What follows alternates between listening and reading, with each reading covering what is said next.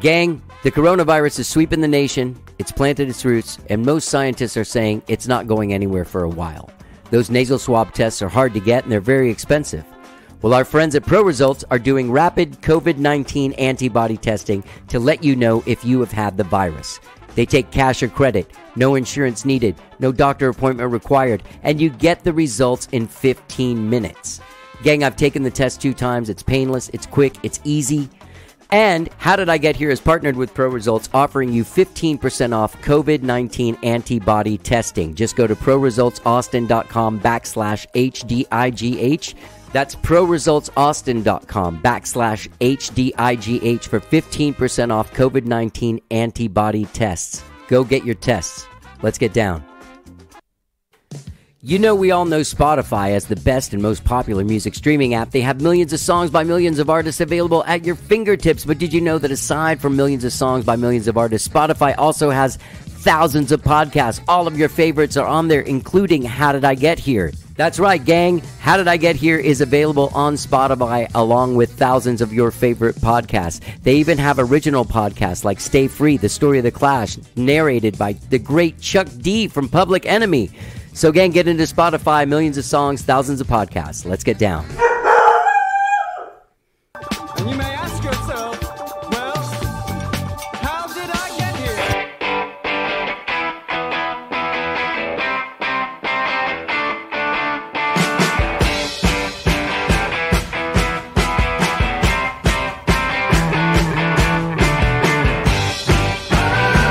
It's time for How Did I Get Here?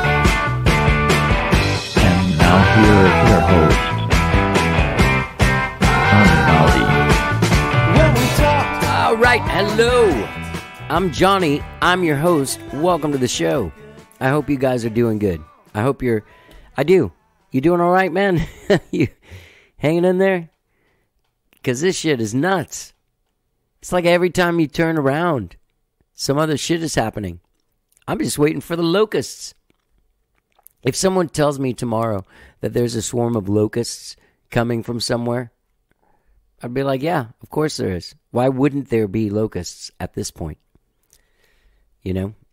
I wonder if that wall that the dude's building would keep out locusts from Mexico. That's a good question, isn't it? Maybe that's his, maybe that's the, maybe he's worried about locusts. Maybe he knows something we don't. You think he knows something? You think people know something we don't? You ever get that kind of conspiratorial mindset where you're like, oh man, somebody out there knows something. Like they know something I don't know. They're not telling me something. There is that vibe going on. There is that feeling going on. You know? Especially like with this secret police people taking over Portland, and now this dude's saying like they're going to take over more cities. Are they taking over because it's like a weird thing like out of the movie Outbreak where they have to quarantine a city and then explode it with a nuclear bomb? Like I hope that's not the thing. But my conspiratorial mind does get a racing during this time, especially like I'm hanging out alone, you know? Speaking of which, I grappled with this last summer as well. And this is, look, man, we've all been going through some shit. We're all locked in our houses. We're all stressed out. Some of us stress eat. Some of us, so on top of stress eating, I've been sadness eating. My dog died. We had to put him down a few weeks ago. That's not easy. You know how many cookies you try to fill that hole with? Or at least I do. I was trying with cookies. I was trying with just candy. I was getting chocolate candies for a while, like eating like a whole thing of it. So, this is a stressful time.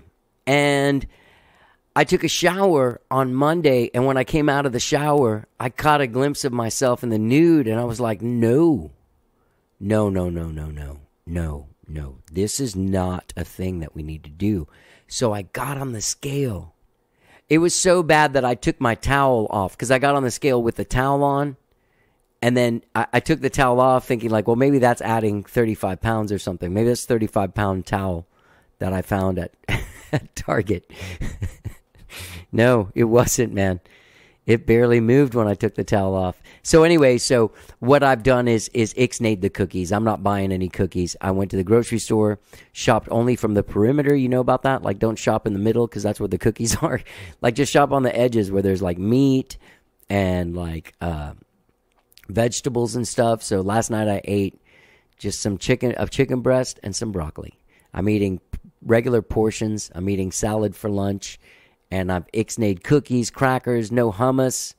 Because you know what happens is, like, you sit down and you're stressed out, or you're sad, or both. Which, I'm not kidding, is fucking the fastest way to weight gaining I've ever experienced. Anyway, I spent the evening just thinking about cookies afterwards. I realized that over the last few months of eating so many cookies and, like, crackers and shit, I'm just like, there's a point at night where I'm just like, cookie time, cookie time, cookie time. It's like an addict. I start getting like weirded out. It's cookie time. Oh, it's cookie time. So last night I white knuckled it through cookie time. Went to sleep. Woke up, had a banana and a hard boiled egg for breakfast. I'm going to have some salad for lunch. It's pretty sad because I was making some extravagant meals and I was eating the whole thing. But I make meals for like 3 people and then I eat them in a night. Maybe 2 of them in a night. You know, or 3.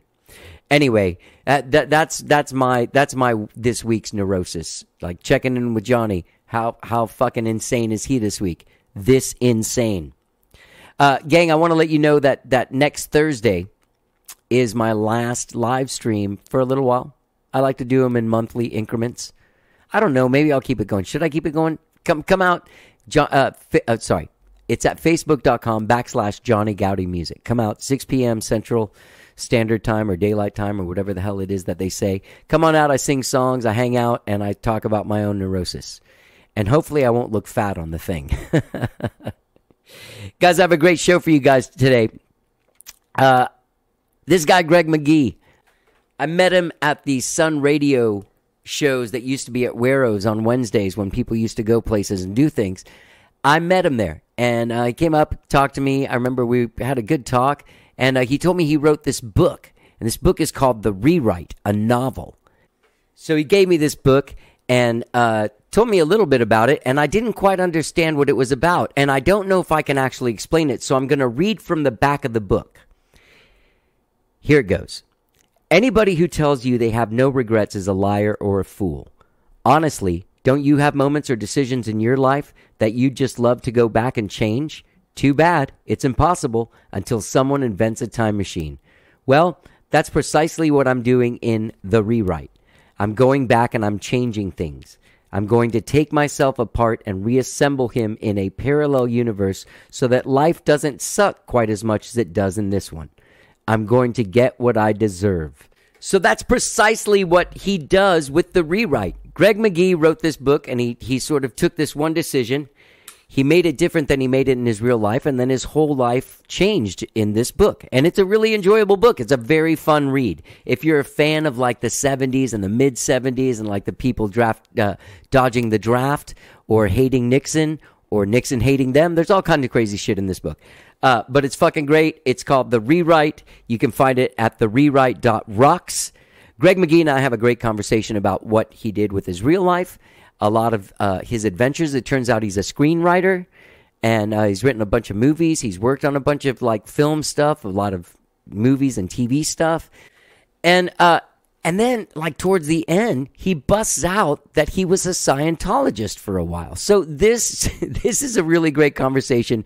Greg is a really fantastic dude and a fascinating dude. And this book, The Rewrite, is definitely worth the read. It's a very, very good time. The Rewrite, a novel. Find it at therewrite.rocks. He also has some songs because in his rewrite life, he's a songwriter and a famous protest songwriter. And he recorded some of the songs that he wrote for the book, if that makes sense. The character in the book, he has recordings of those songs, and you can find them at therewrite.rocks. So, without further ado, please enjoy my conversation with this fascinating man, Greg McGee. Let's get down.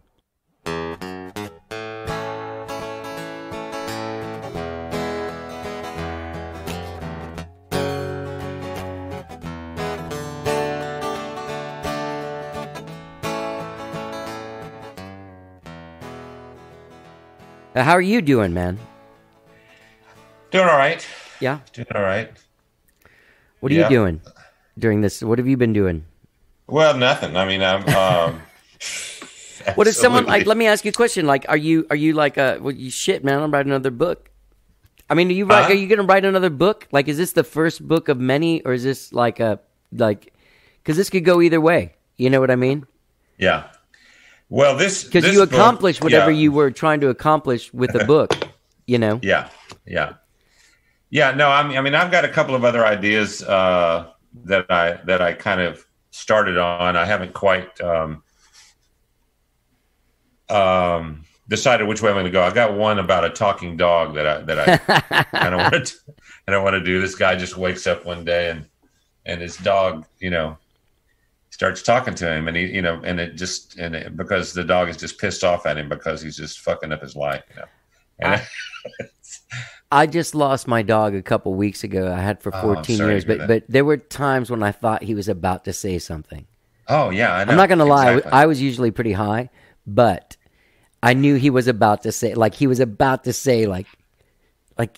say it to him. I'd go like, just say it, man. I know you can do it. Yeah, I know. Exactly. And that's exactly the feeling that the book is about, and so I was taking that, what if it actually happened, and I was trying to figure out what the story would be, because would it stay private or would it become like, I mean, it wouldn't be much of a story if it stayed private. So, so the way the arc of the story was going was that it got out, and then of course they got, they ended up becoming like a worldwide phenomenon. This is actually a real talking dog. It's not a fake talking dog. It's not like special effects. This is an actual first dog that has ever talked. Right. And it becomes a big deal. And, I haven't quite figured. That's why I kind of got 50 pages into it. And then I didn't really know which way to go with it. But anyway, I'm still working on it. That's one that I'm working about.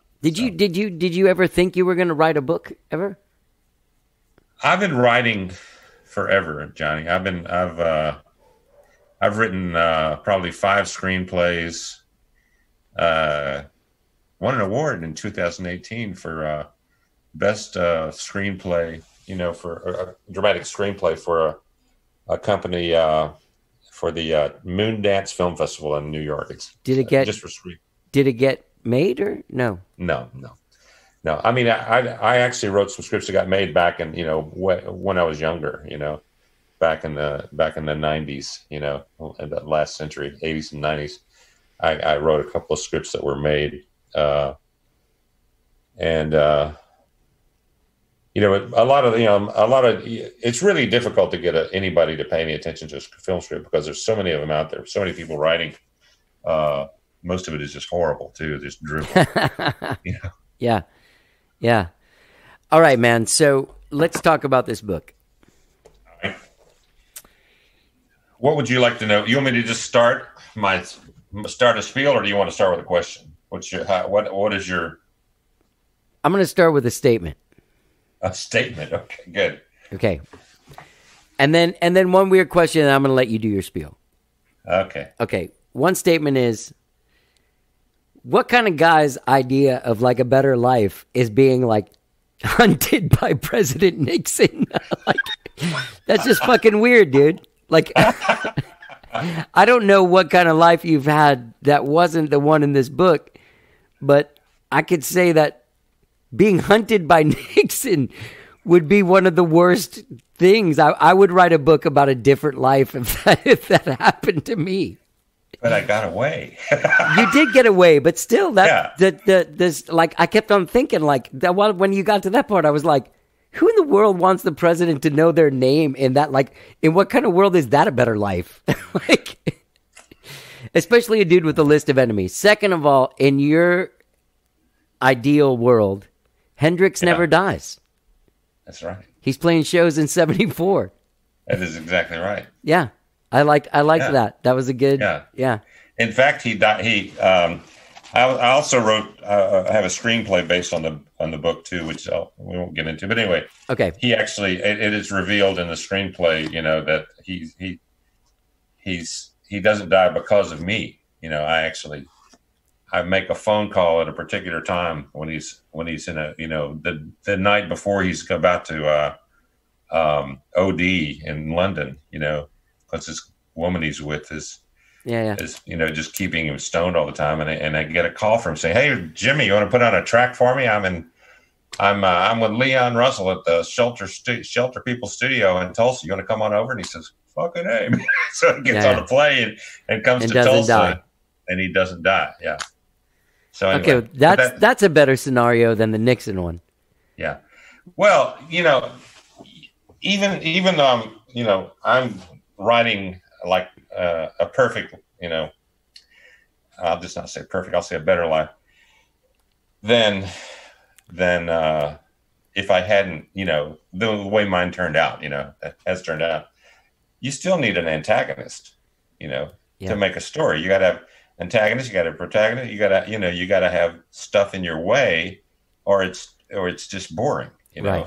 I don't want to spoil too much because you do reveal who the antagonist is in the afterword. Yeah. Oh, you did. Before you didn't actually have time to read it before. I'm glad you read it. Yeah, but anyway. I'm not going to have a guy on and not read his book. Okay, good. I haven't gotten there yet. Someday, maybe after I've done 1,000 of these, maybe I'll stop reading the books and listening to the records. Okay, that's fair enough. Yeah. Or if I get a team to read it for me. Say what? Or if I got a team to read it for me. Yeah, I just give you the one page synopsis, right? Yeah. But the way I wrote the book, once I got to a certain, the book came out of frustration. Yeah, explain that because you explain that on the back cover. You explained it in the foreword. Right. Yeah. I'll just give you a short. I was frustrated by here I'm 69 years old, 68 years old, and wandering around. Don't have a clue what to do. I don't feel like I've really fulfilled anything in my life. I feel like basically a failure or an also ran. I'm just not satisfied. And I'm driving around and seeing these. I drove Uber for like 5 years. Picking up these people in Westlake Hills and these big houses and not really. These people are no smarter than me. They're no more creative than I am. They're usually boring as hell. What did I do wrong?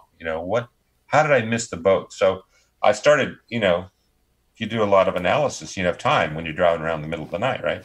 So I started going back and trying to figure out exactly what the points were, where if I would have taken a different turn, I might have, something else would have happened. Yeah. And that's how I came upon the moment that, drove me down the path again, away from what I really think would have been, well, it's really my best skill, which is music. And it was back when I was in high school. I was a, pretty accomplished singer. I was in the choir, won all these awards and stuff. And I had this really great basso voice, I was all Adam's apple, right? This skinny little 16-year-old kid with a big Adam's apple and big ears. And I could sing like a motherfucker. I was a really good singer. But I I had these guys, these people trying to get me to join their rock and roll bands and stuff. And I couldn't do it because my dad was a preacher, Baptist preacher, a little town called Port Lavaca, Texas. Right. And,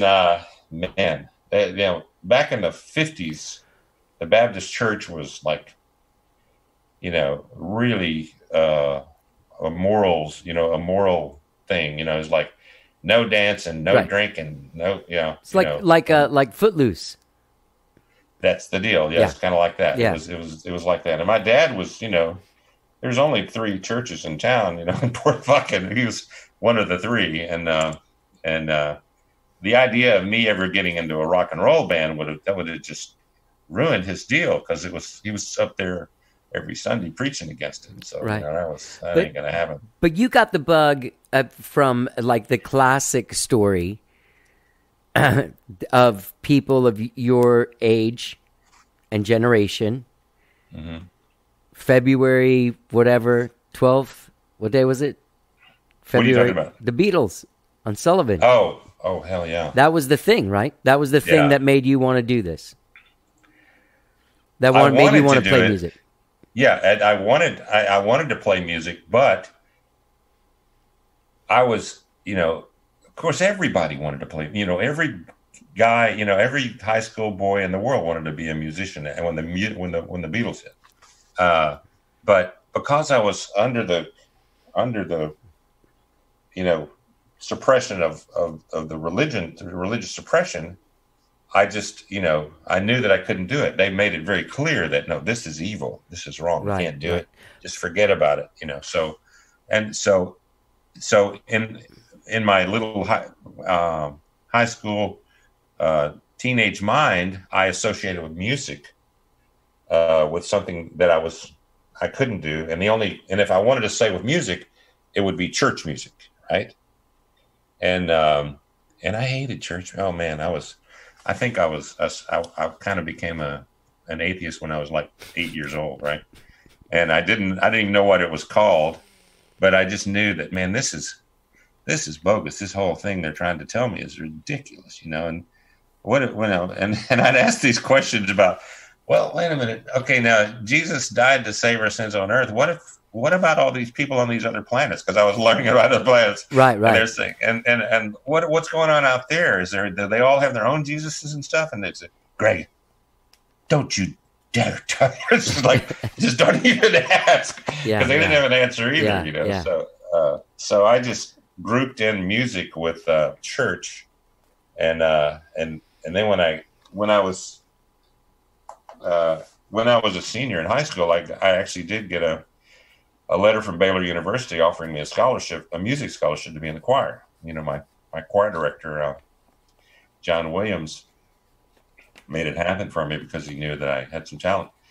And so they wanted me to join the choir, go as a music scholarship, full music scholarship to Baylor. And I took one look at Baylor. I'm like, are you kidding? I'm not going to Baylor. That's Baptist, man. That's a bunch of Baptists. And hell no, I'm not going to do that. I'll be a choir director on a Baptist church the rest of my life, and I hate it. So I just turned the other way and walked away from it. And where'd you go? I went to University of Texas. Okay, well, hold on, just real quick, just to let the people that are listening know, that is the point in the book where you make a different choice, and then you, in the rewrite, write what you wanted your life to be, which includes fabulous lady named Linda, right, with magical boobies of love, right. And she's a black belt in karate too. Yeah, don't forget. Yeah. Karate person.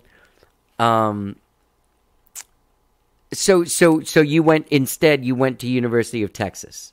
Yeah, my actual life is that I went to UT, and I got into. I started out wanting to be I wanted to be a marine biologist, which would have been a good career actually in retrospect, but because it just sounded like something interesting, and I would get to go to the beach all the time and go out on a boat. I love boats. Yeah. So I figured that would be the thing. And then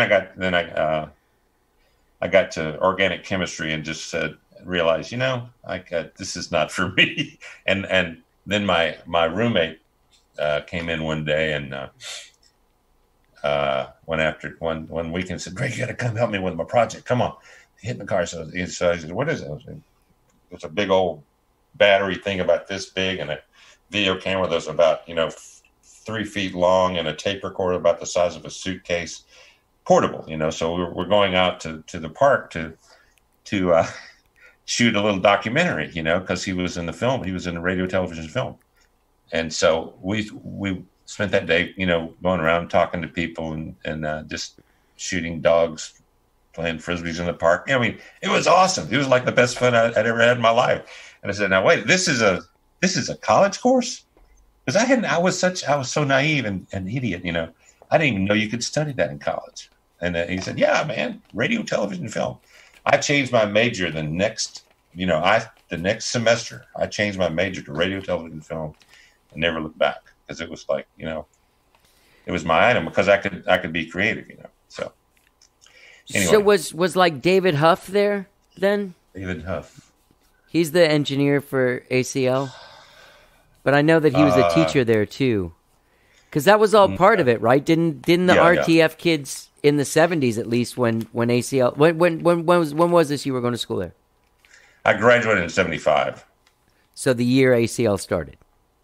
Yeah, so yeah. Okay. Yeah, one of my best friends, in fact, I ended up making writing, a couple of scripts with her and almost made a movie with her. Carol Patton Cornsilk. I don't know if you ever heard of her, but she was the director of the Austin City Limits for 20 years, I think. She's retired now. She lives in France. Yeah, she was a good buddy of mine. So did you graduate from? Yeah, UT. With the RTF degree? Mm-hmm. And a dream of doing what? Hang on a second. Let me close it. Well, I worked in the film business for years. Of course, I wanted to make feature films. That was. What'd you do did you work on those movies that were filmed here, like Roadie and shit?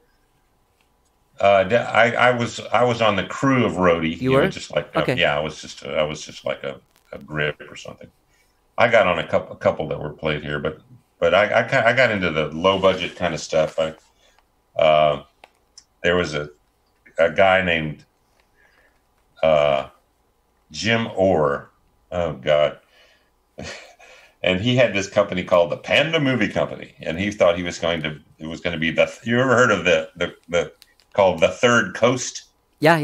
They used to say Texas was going to be the Third Coast. In fact, there was a film company in Austin called the Third Coast. I think there was even like a recording studio here. It shouldn't call that. I think, it was a studio and recording studio. Yeah. So anyway, and he thought he was going to redo the whole, and so we made 2 films, and this was in Houston though, and down by the Space Center, Clear Lake, Texas, and so we made a couple of films, and but Jim just could not sell anything. He could not make a deal, and it was just such a waste of time. We had a lot of fun though. We made a couple of movies. So anyway, I did a few low budget features, and then I ended up getting jobs doing sponsored films and corporate films and things like that, and a lot of commercials and stuff. Okay. So that was pretty much. How long did you do that? Oh God, 20 years or so. Yeah.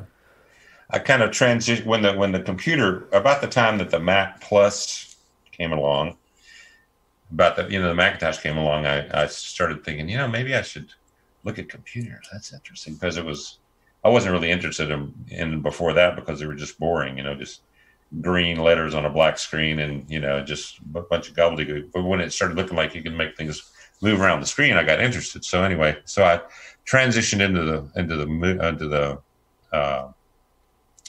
computer biz and learned how to program and learned how to do animations, and then kind of got into that for a few years, another 15 years or so of doing that.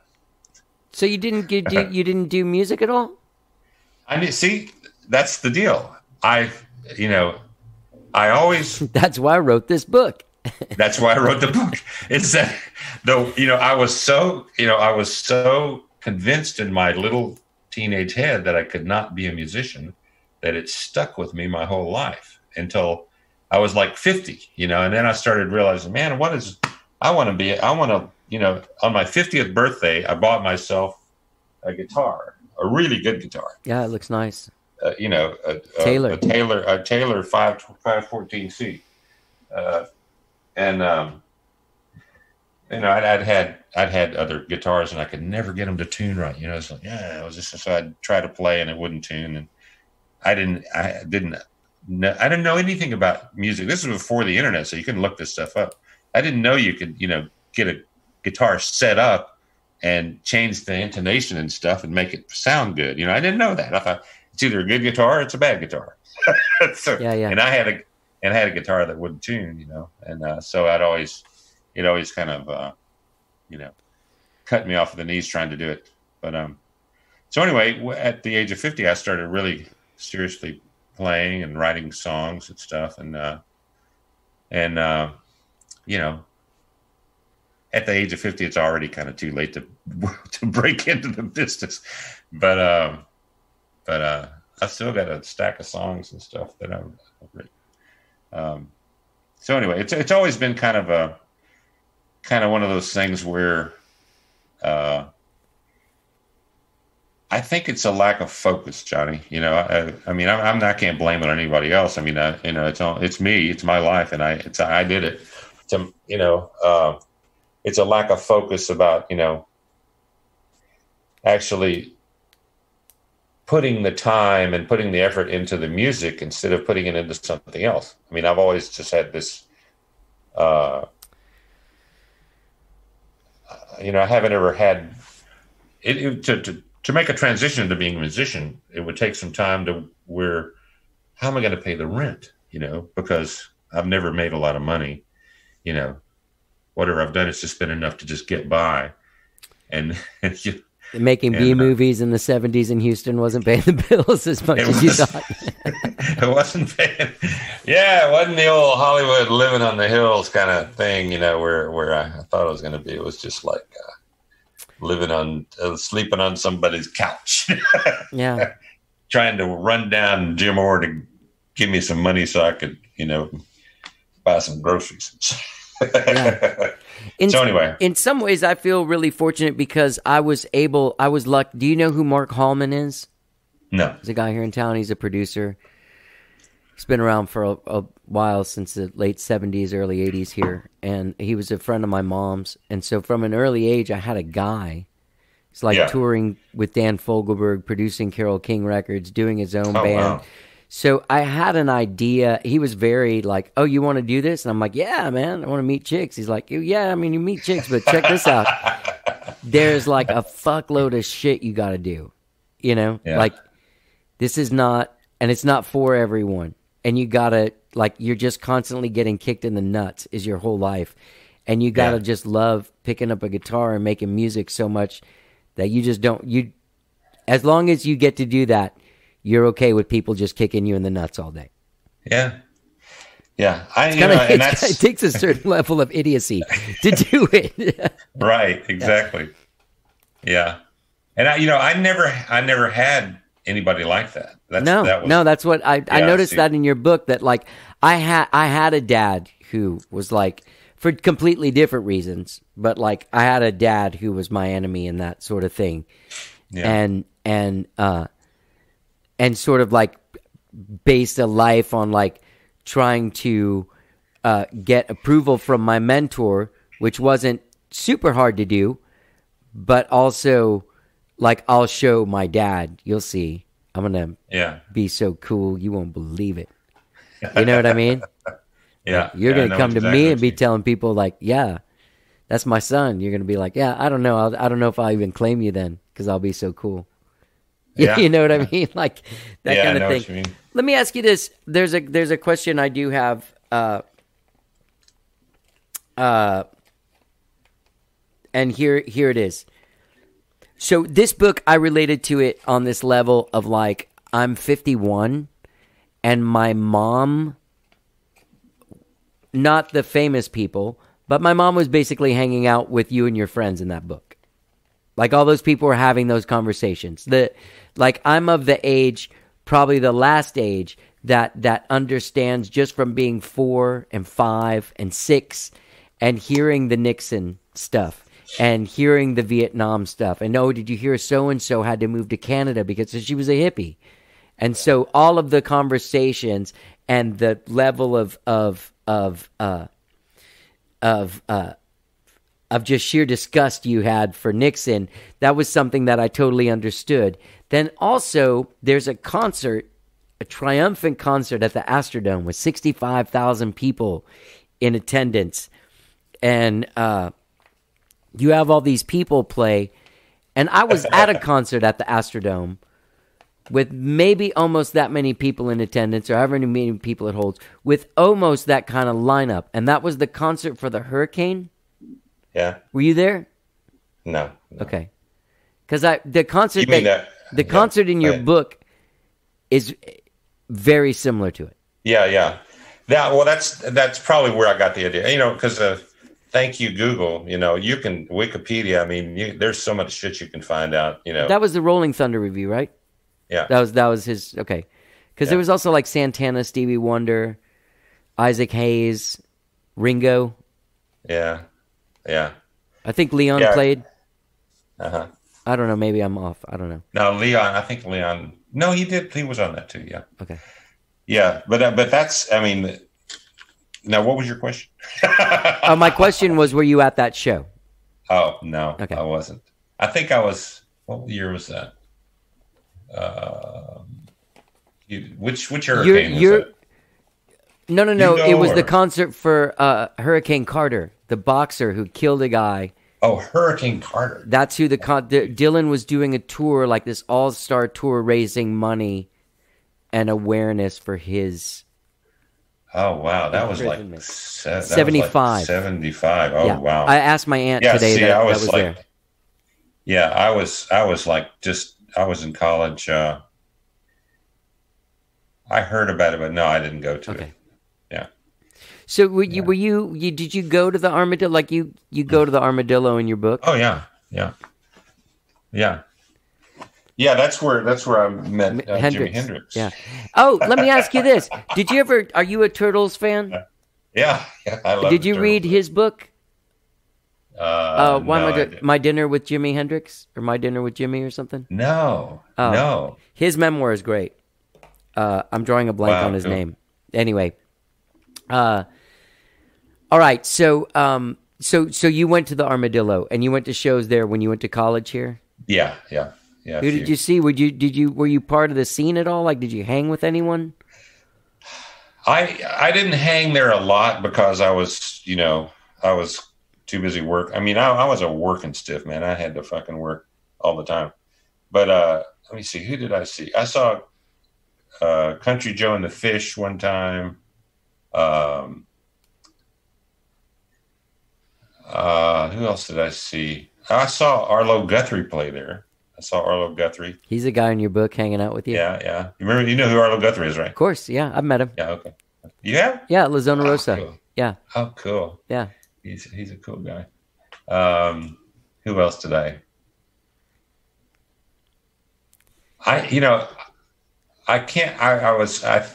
might have seen, I think I saw Janis Joplin there one time. I did get to see Janis Joplin at the when she played at the Gregory Gym on UT campus. Okay. And oh wow, what a show! That was amazing. That was just amazing. I was, of course, I was so stoned on purple microdot acid. It was like the entire top of the gym kind of flew off, and I saw stars. I mean, I know you must have been a working stiff, but like I used to come here as a kid.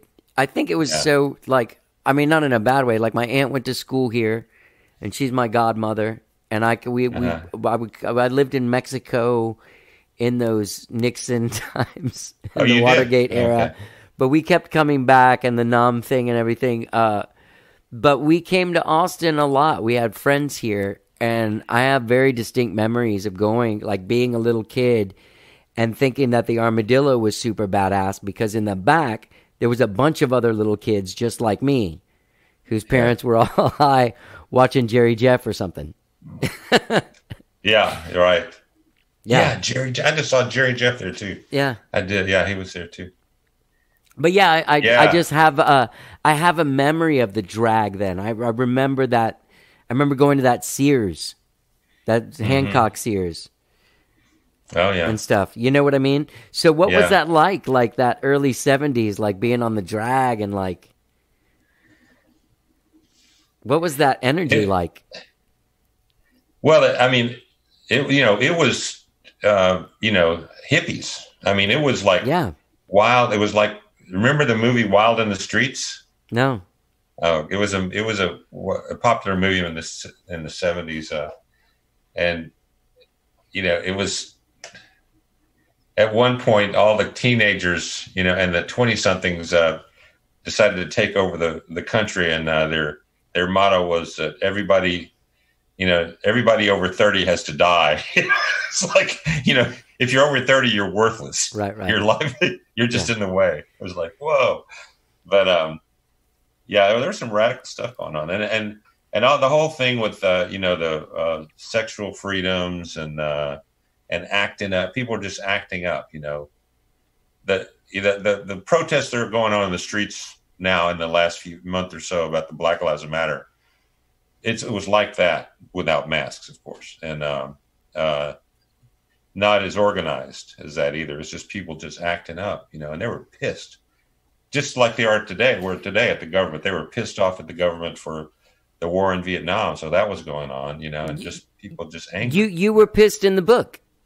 Yeah, like in the book, that era, people of your age and my mom and my aunts and all that shit, they were pissed. I remember those conversations with that what kind of level of anger going on while I was playing with my toys in a corner or something, Yeah, and it's like, just because somebody pulled a number out of a hat and it happened to have 105 on it, that was my draft number. That actually was your draft number? That was my draft and number. And did you dodge the draft? Yeah. I did dodge the draft, and it was just because I had a car wreck and knocked all my teeth out. This is in real life, not the book. The book version is completely different, What happened? What was the car wreck? I go to Canada.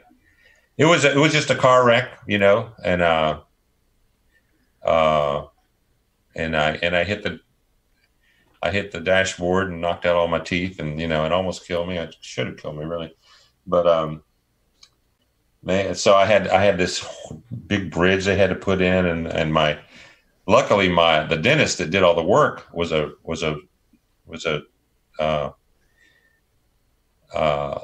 pacifist. Unlike my dad. My dad would never have given me right. But this guy was like, oh, you don't want to go to Vietnam? Sure, I'll write you a deferment. Teeth can't, need to be cleaned regularly. You can't get good health care when you're in the, in the trenches jungles, in the war. Yeah, in the jungles. So give this guy a deferment. So I got a deferment all the way through the Vietnam War for that. Because I remember in the book, your dad went into the army or into a war of some sort. I don't know if it was World War II or the Korean War, whatever. Yeah. But he had a good gig because he had been a projectionist, right? Right. Yeah. So he never went to combat. Yeah. Yeah, it's even worse with a guy like that being like, no, you got to go. You're like, dude, you didn't fucking, I'm not going there to show movies to people, bro. Yeah, right, yeah. So that was like a real thing, man. Like that era of parent and child relationship, the generation gap had grown so big compared to mine. You know what I mean? Yeah. A kid in 67. A kid in 67 was in a completely different situation than a kid in 87 with his parents. Right. Yeah, because the parents were already on the other side with you, pretty much. Yeah, exactly. For a lot of them. My parents were people like you. Yeah. Yeah. Exactly. Yeah. That there was that like whatever happened to these guys in World War II, whatever, even in the movies. Like I remember growing up and being like a teenager and just being like, Why are World War II movies like a guy gets shot and he's sitting there and he's like, Sarge, give me a cigarette. Tell my wife I love her. And then he dies.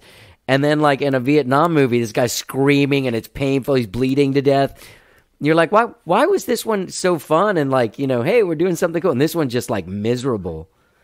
But it was the reason that there was no reason to be there. Right. Exactly. Yeah. It was all about selling helicopters. And, I can't think of any other reason. Yeah. They just wanted to sell a bunch of helicopters and just it was all about business. That's all it was. But what movie? I mean, the other thing is that the Vietnam War movies are probably a little bit more realistic about how horrible it was to die, and they tended to sugarcoat it back in the old movies, and not. It's just a different style of making movies, Yeah. I had an aunt that was married to this guy that was in Vietnam, and I remember when Platoon came out, and I was like, oh, did you see that movie? It's great. He's like, dude, that movie, I had to fucking leave. Yeah. I had to leave like 30 minutes into that movie. Like that was real shit. That wasn't like a John Wayne movie at all. No. Yeah. Yeah. Yeah. Yeah, it's pretty intense, man. Did you lose friends at that time to the war? Were there guys you knew?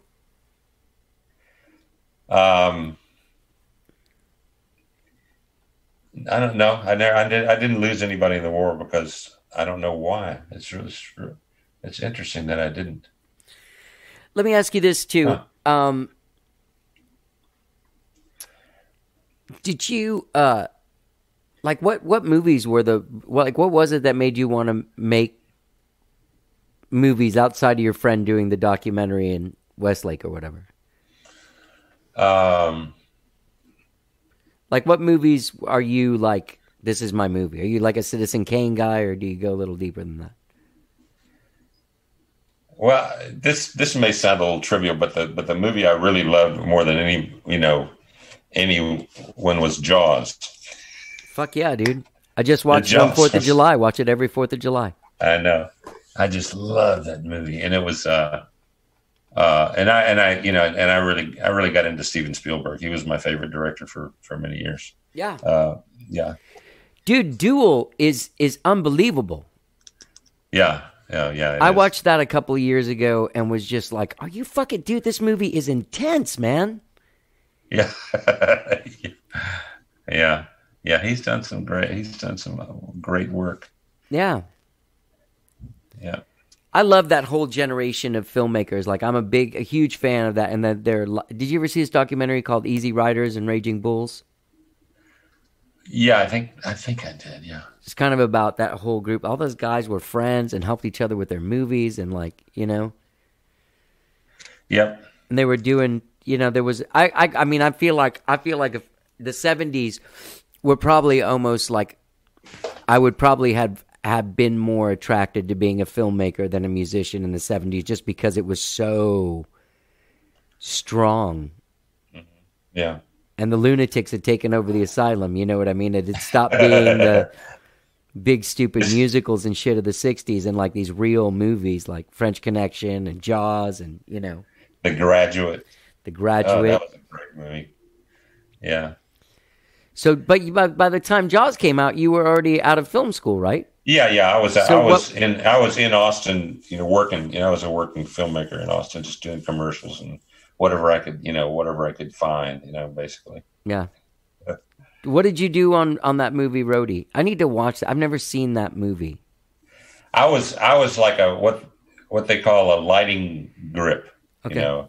I was one of the guys that puts the lights on the stands and runs the cables and plugs them in and stands up there and does what the DP tells you about moving the barn doors around, put a scrim in, and no double scrim, half scrim.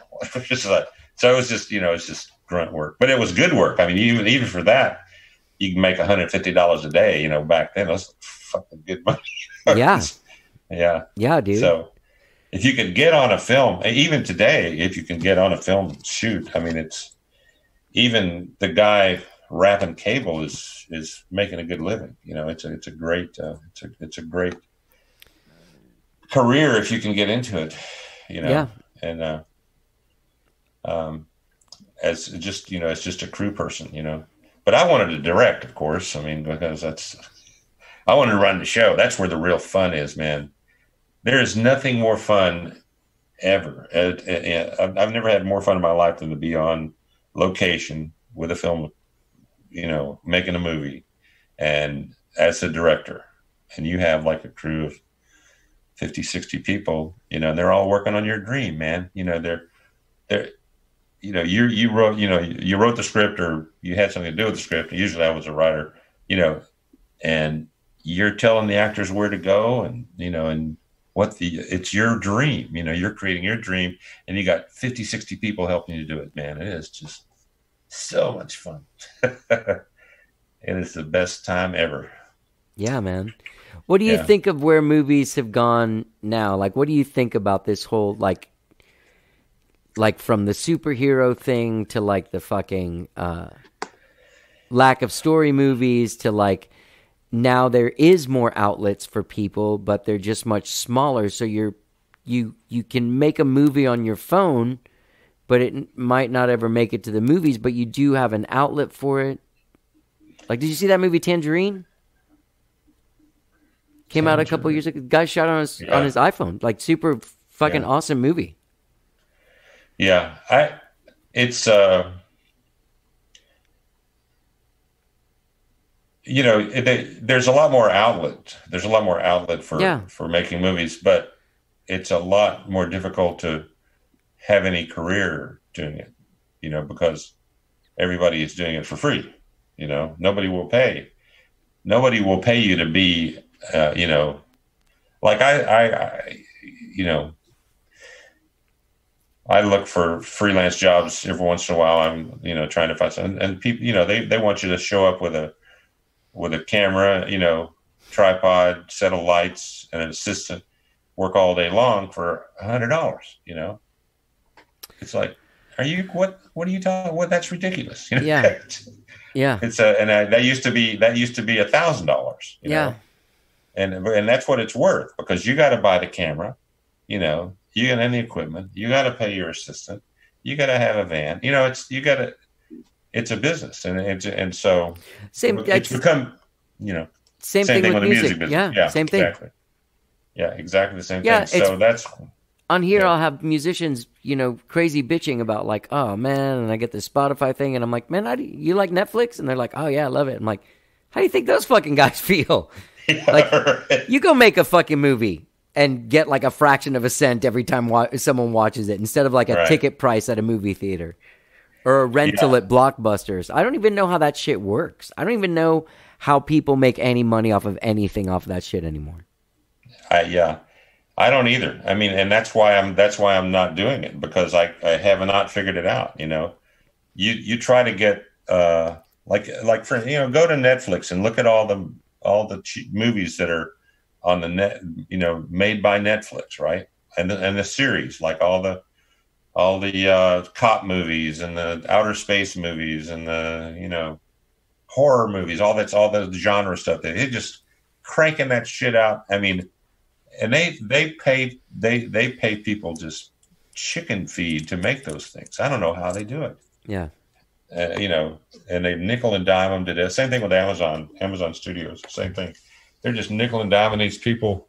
I mean, a movie, that back 10 years ago would be a $5 million movie.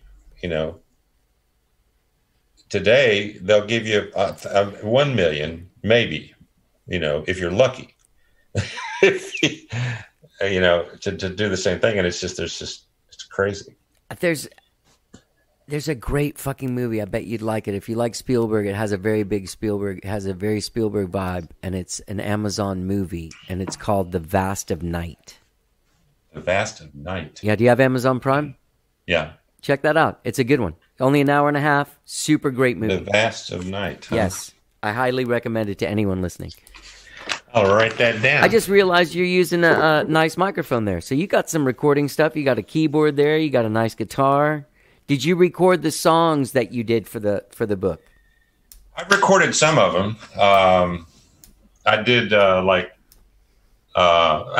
they've all just been me and the guitar. I did like the Imitation Maple Syrup Blues. Did you? I had a link to that. Did you get to listen to that? Yeah. Yeah. I did that one. If you're listening to this, I did the songs are still songs. I mean, you don't have to read the book to hear the songs, but you can go to the therewrite.rocks.com, and there's a Amazon. Yeah, not an Amazon, a SoundCloud guy on. Yeah, I think I've got 3 up. I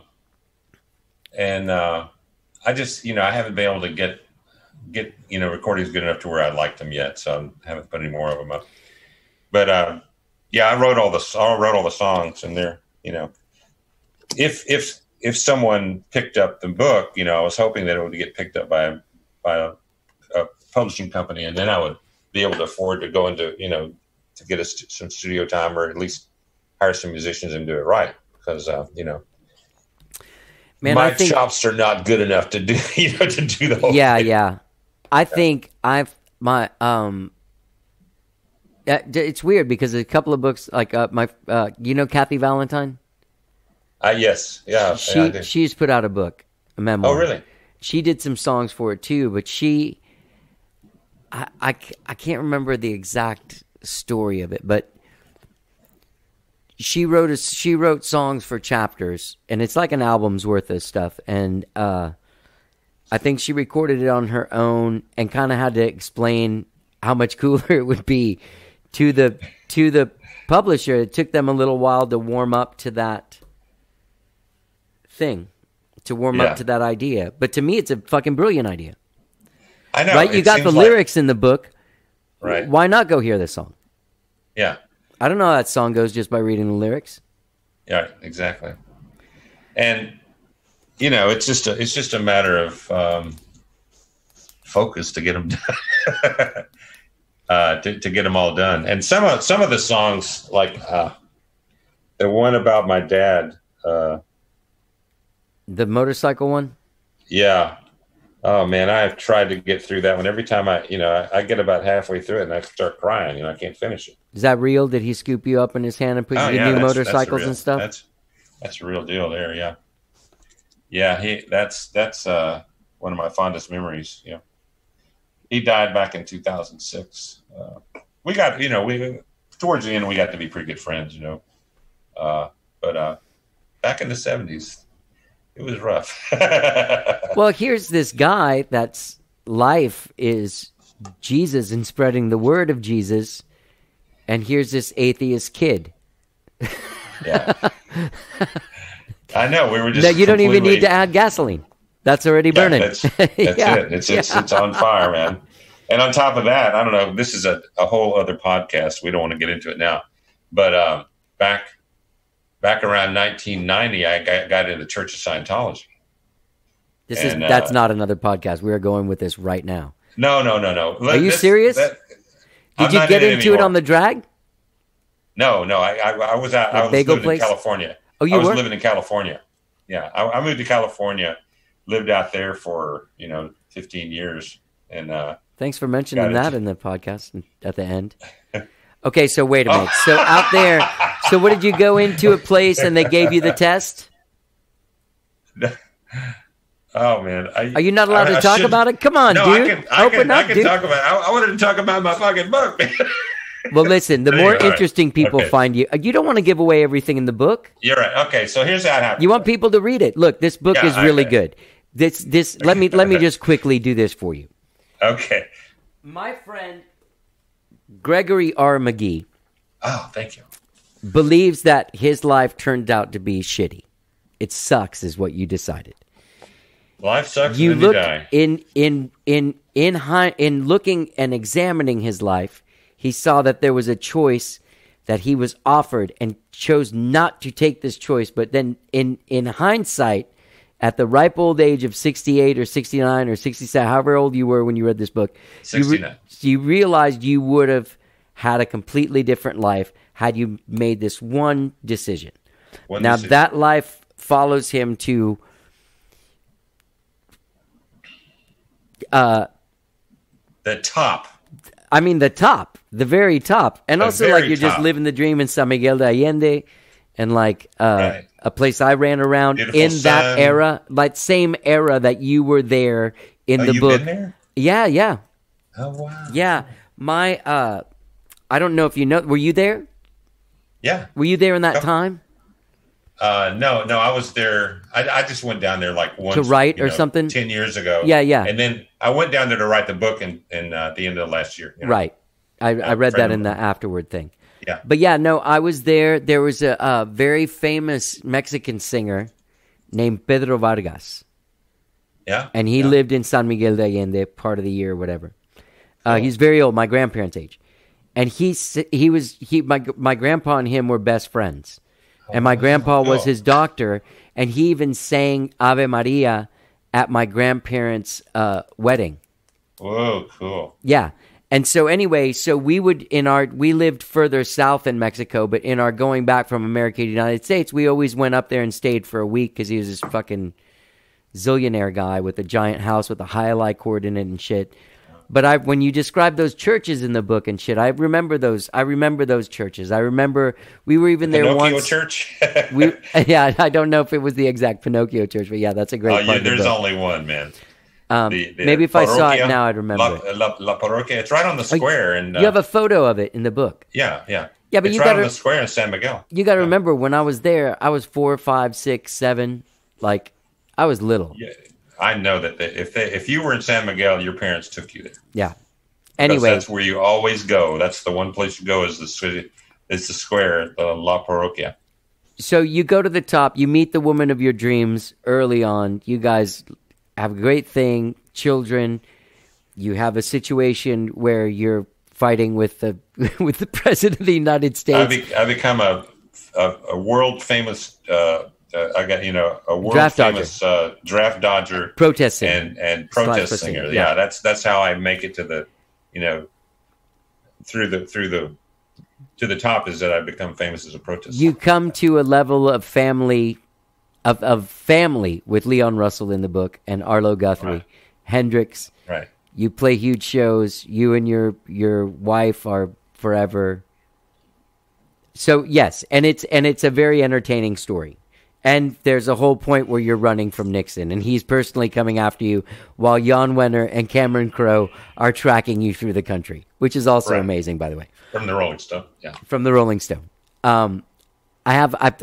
You're right. Thank you for clarifying that, because I assume my listeners have always had a subscription to Rolling Stone like me. Oh, of course. All right, so you go to California. What, did you go to a Scientology place and take the test, and then they started calling you all the time? Okay, here's how it happened. Yeah. I was in computer biz, right? All right. And I was all day long, I was sitting in front of a computer like this. And that's just back when you had the CRT screens, which were like Yeah. big electron guns shooting at your face, these things. And because I was doing program, I had a big one. It was like a 30-inch monitor, so I was just irradiated with cathode rays.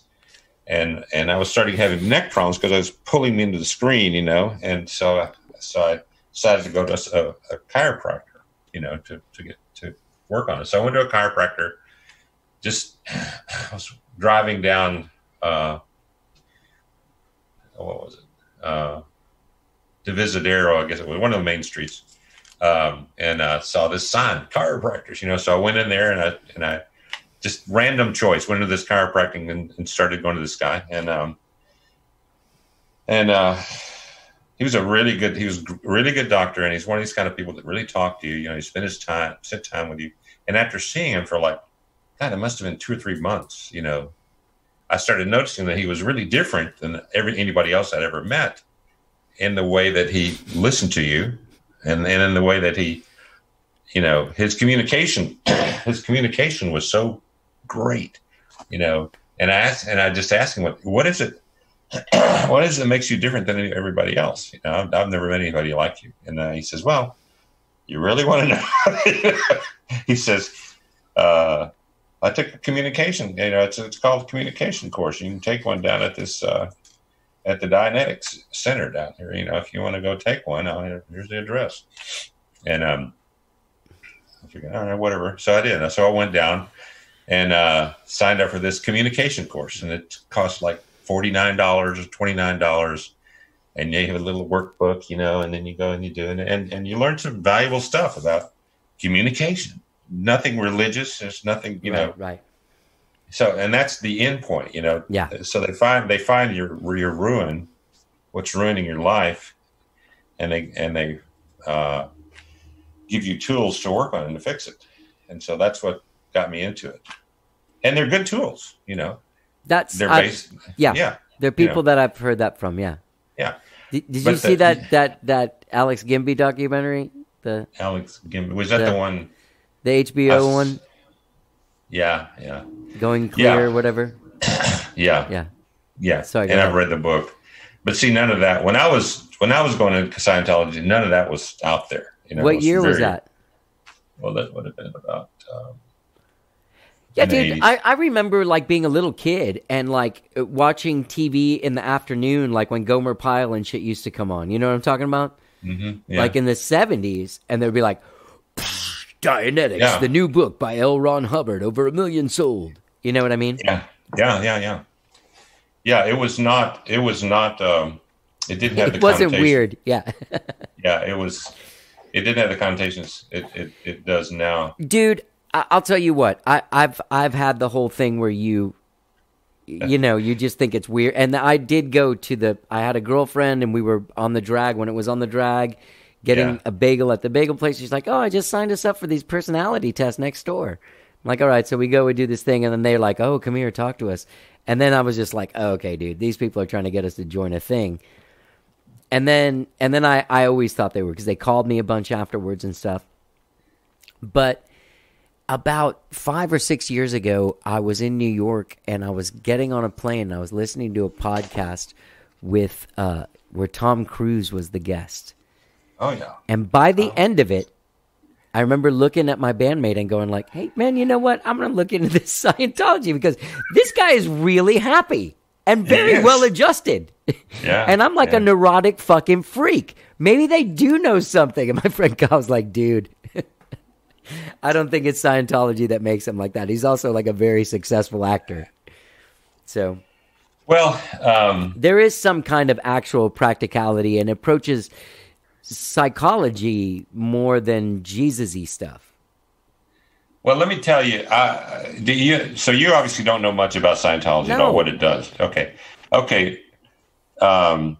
Aside from all of the crazy stuff that, that people attribute to Scientology about, Xenu. learning how to fly and Xenu and all that stuff, whatever. Yeah.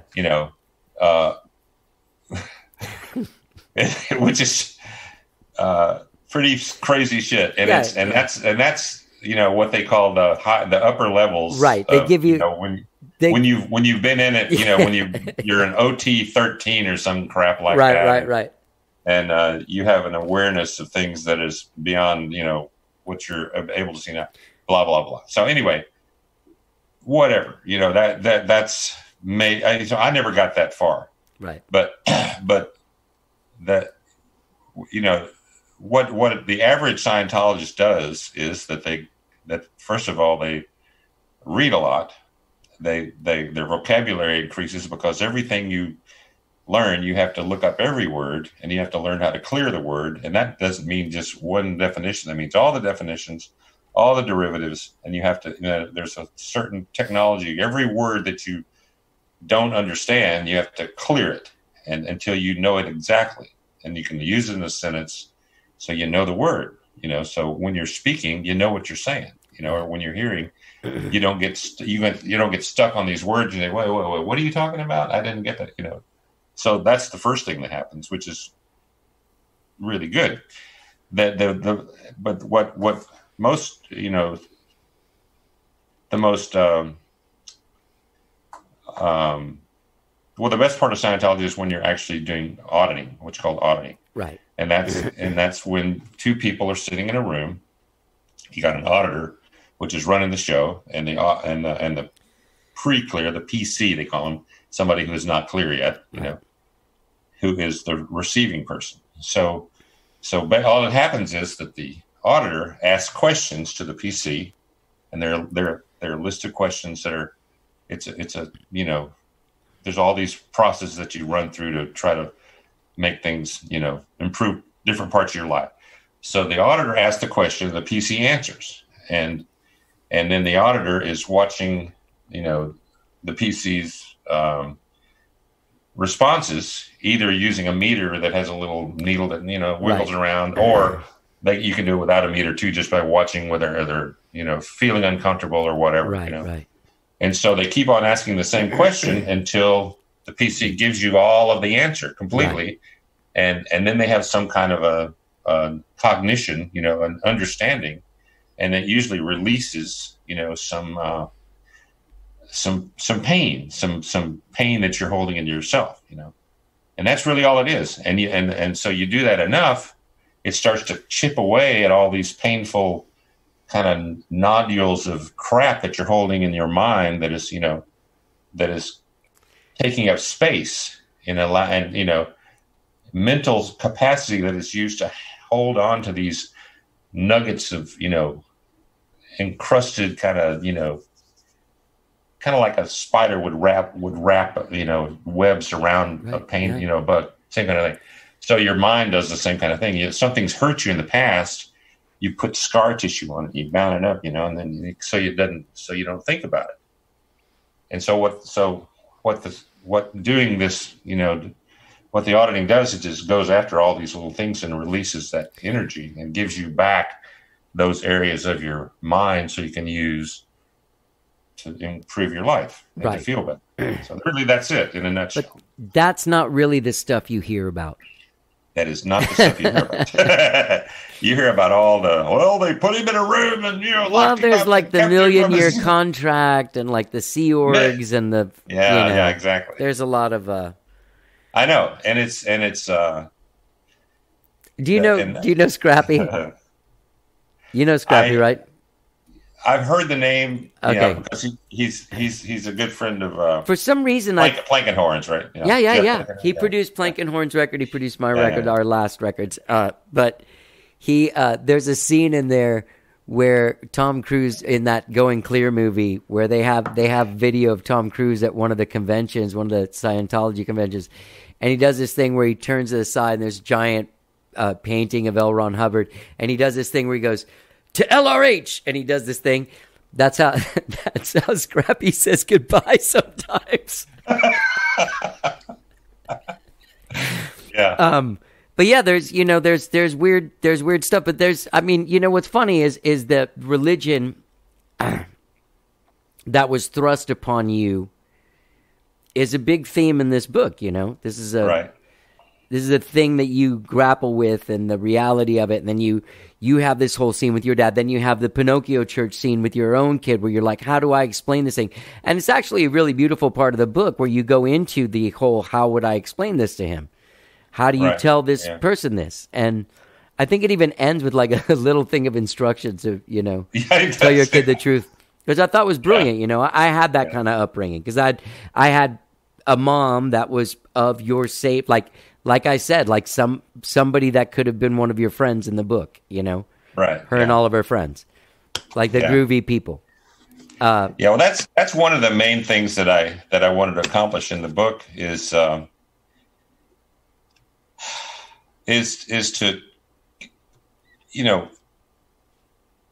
give parents, people when they not just parents but people that have children, just to realize what you're dealing with. You can set something in the mind of a child that will fuck them up for the rest of their life. And you might think that you're doing exactly the right thing, just by telling them, like in my case, rock and roll is bad. This is evil. Look at that guy with his hips twisting around. That's horrible, and look at all those girls screaming at these guys. That's evil. You can't, and that just completely just made my life go in a completely different direction than I wish it would have gone. And it's so by putting your dogma on your child, you may be damaging them in ways that will last the rest of their lives. So I'm just trying to, what I really want people to see in the book is that be careful with that. If you're, you have to give your child direction and, you have to give them a moral code. That's important, but don't try to turn them into a Baptist or a Presbyterian or a Muslim or a Catholic or a Scientologist, Right. I mean, let them make the decision. Just, this is interesting. There was I studied music, in one of my courses at UT my elective was the music of Hamza al-Din. He was a tabla player, that kind of drum. He played with Ravi Shankar in Ravi Shankar's band, and he was from Africa. The country. What is the country? Morocco. No, Namibia. Namibia. It's a country that is underneath the water behind the Aswan Dam. Okay. It is a country that was completely inundated by the Aswan Dam when they built that dam. Okay. So Hamza al-Din does not have a country. He's a man without a country because it's underwater. Anyway, that culture, the Namibian culture, was a very open culture, and the way they made the way they taught their children was a child could not decide what religion he wanted to be until he knew what all the religions were. So in the schools, they would say, okay, now we're going to teach you Christianity. We're going to teach you Buddhism. We're going to teach you, Islam and whatever, the major religious, things. So these are the main ones out there, and this is what they all mean. This is the tenets of all of them. So once you know them all, then you can choose one or don't choose any. It's up to you. But you need to know what they all are. And because they all have similar the moral codes of all religions are very similar. Yeah. Yeah, and that's the way it should be done, I think. Yeah, the Ten Commandments are a great thing. I just don't know why you have to throw in this thing where there was a burning bush talking to a guy. Like, so you're like, why don't you just tell me what's on the tablets? And I don't care how it got there. But those are good ideas, Yeah.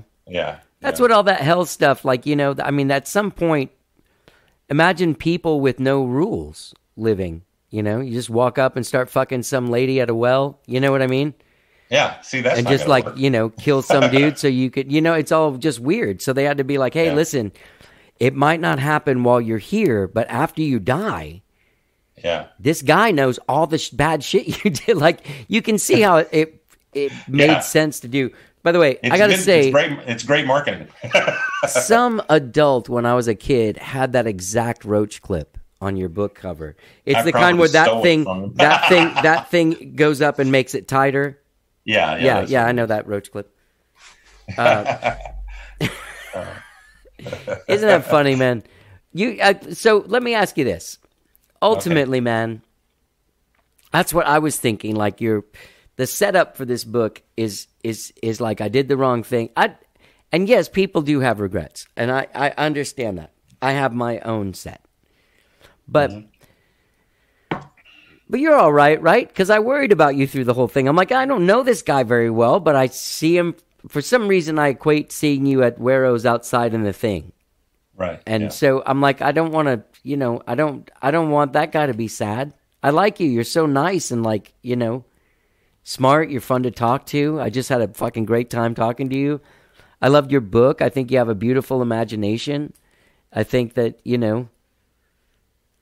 I also think that everybody, honestly, even the coolest dudes, you get to an age and you're like, oh man, I shouldn't have fucked, Why did I do that? Why did I make that choice at that point? Man, everything would have been so much different if I would have just, become a vegetarian or something weird like that. An unexamined life is not worth living. That's true. That's true. Yeah. But you're feeling all right? You feel good? Yeah, I'm feeling fine. I'm just trying to figure out what the next step is, because I've still got another 20 years to get through, and good God, what the hell am I going to do with it? So that's why that's the thing. It's not really in the book, but the whole problem of life and the end of life, when you start seeing the end of it and it becomes a more real thing, man, then you start thinking, I should have made better choices because I would have had some retirement. Damn. But now I'm like, what the hell am I going to do? So, and I'm not alone in that, probably 95% of the people in in America are that way. They're just like, they don't have a clue. They don't have enough, Social Security is not enough to live on, and everything's going up, and nobody will hire you because you're too old, So there's a real social safety net that has gaping holes in it in this country, and all us old hippies that that decided to go the other way and not get that job with a big pension and whatever, Well, look at all the people that are going to pay the price. Yeah. Look, man, I don't. I know exactly what you mean. I know exactly what you mean. And I'm probably in that same boat. I'm just a few years behind you. You know what I mean? Yeah. But at the same time, man, I saw a guy. My Uncle Chuck's dad worked his whole life, played the game the right way, did all the stuff that your dad wanted you to do. But like, hey, man, you got to have the job, you got to have the security. And he worked at some place that eventually got bought by a place called Enron.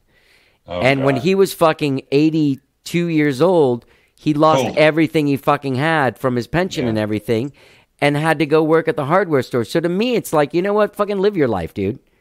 That guy spent 60 years breaking his back for some company that ended up fucking him in the end when he could have just been living the dream the whole time. So, we all end up in the same place. Exactly.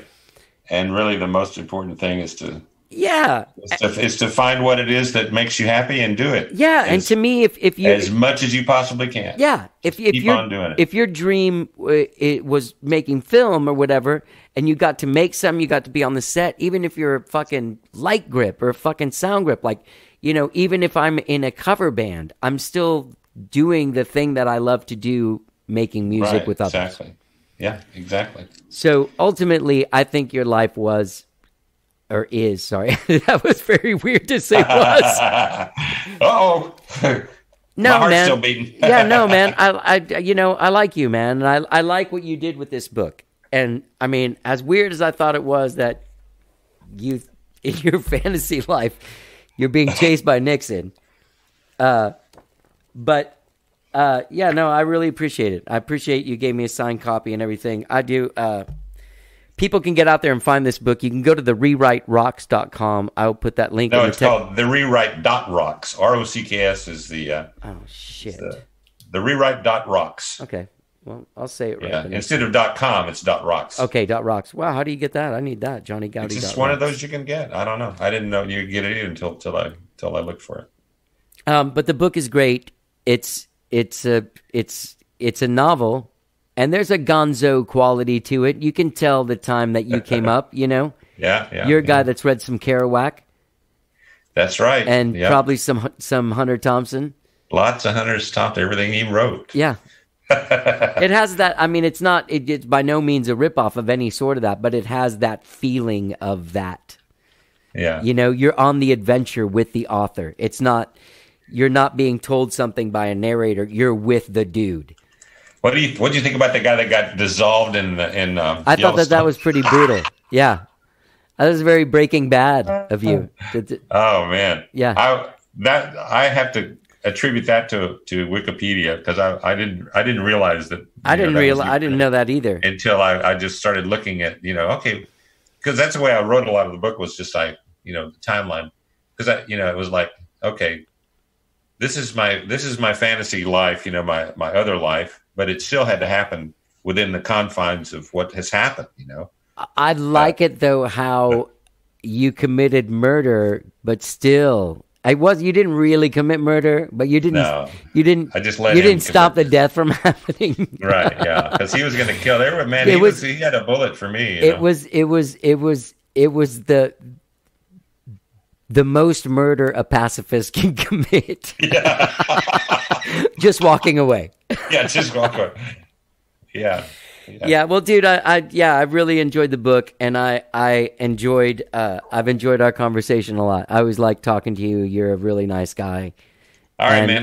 We got to get together and make some music. Yeah, man. These days. Yeah, and there's music on there too. You got a SoundCloud people can listen to with the song, a couple of songs from the record or from the book. You said that you were writing a screenplay real quick before we leave. What are you talking about? Oh, the screenplay on this. It's a screenplay version of this, and right. Yeah, and the screenplay. I completely flip it around. It starts out with I'm an old Uber driver driving around Austin. Oh, right. Yeah, and then these people get in the car, and we're singing along to an old country song, and they said, "Man, you got a good voice." And they say, "Yeah, blah." So, we start to talk, and they say, "Are you a musician?" I said, "Yeah," and so they end up like we stop at a little park, and I play them a song, and they really likes it, and then he gives me 2 tickets to his show, and so I go to the show, and I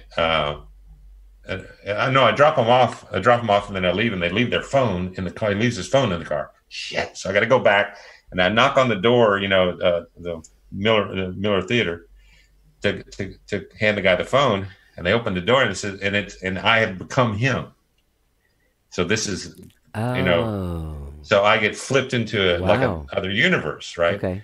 So they bring me up on the fucking stage, and I'm suddenly Greg McMahon, Yeah. and I'm like at the end of his career, and then and Linda's there, and then I work my way back from there to the beginning. Yeah. So it takes the story in reverse, back to the moment when I made the wrong choice. Right. That's pretty awesome. It is. You know what? You had bad acne as a kid? Yeah, I did. I was second worst case of acne in the school. Yeah. Does that book, it reminded me of, did you ever read Ham on Rye? The Bukowski book Rye. from when he's a little kid? No. He had it real bad too. Yeah. But your descriptions of it weren't as brutal as his. Like he goes into like a couple pages of it. Like, yeah. like the most, it's pretty intense. Oh, So, yeah, it's a horrible thing. Well, Greg, dude, this has been great. As I said, people can find the rewrite at therewrite.rocks. You can get it on Kindle. You can get it through Amazon, get a physical copy. Thank you for the copy. I read it. I like that you're surprised that I read it. What a weirdo. What kind of guy would have a guy on and not... Well, the first time I called you about, Well, I wouldn't have you on the show if I didn't read it. Yeah, we went. There were about three. Like I remember that when I first gave it to you, it was right before the pandemic hit, and you were freaking out. I remember. I don't know. I sent you an email about it. You said, "I don't know whether I should go to this show or not down in San Antonio." Oh my God, that was the one that got canceled right at the yeah. Oh, they did cancel it. Okay, Yeah. I was worried about you, man. I was like, damn, he's freaking. And then I went into just complete lockdown. My head locked down for months, and then. Like everybody. I think one of the times you wrote me too, I was in the middle of reading Kathy's and making notes and stuff, and I was like, I need a few days off from reading a book. Yeah. Anyway. But I did enjoy your book a lot, and people can find it at therewrite.rocks. And thanks again, Greg, dude. Great talking to you. Okay, it's been fun. Yeah. So she's out here smoking in the parking lot under the mercury vapor light like a vampire on a lonesome moonlit night in a place where no one wants to be. That's why the parking's always free in a place where no one wants to be. That's why the parking's always free. Lord, ain't there supposed to be a plan? She just asking for one good man. These men are mostly criminals and fools.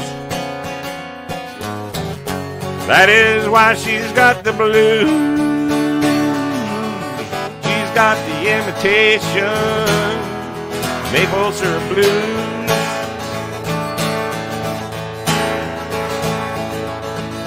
Got the imitation maple syrup blues.